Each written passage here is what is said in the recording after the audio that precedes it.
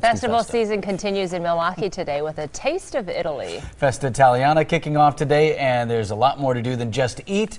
Not that there's anything wrong with eating. Jonah Kaplan live at Henry Maya Festival Park this morning with a preview on Festa. Jonah?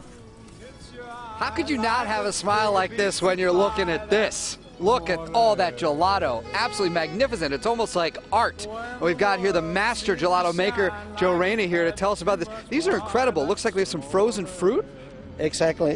Good morning, Joe Reyna from Gelateria Italiana. Come down to Festa Italiana for the next 3 days. We have the famous gelato and sorbet. All these gelato, they're all handcrafted. We have the sorbet, limone, peach, orange. Then we have the tartufo. And then we do have the spumone, which is a 4-flavor gelato. Coming down and enjoy it. There's fun for our whole family. Where did you learn to make all this?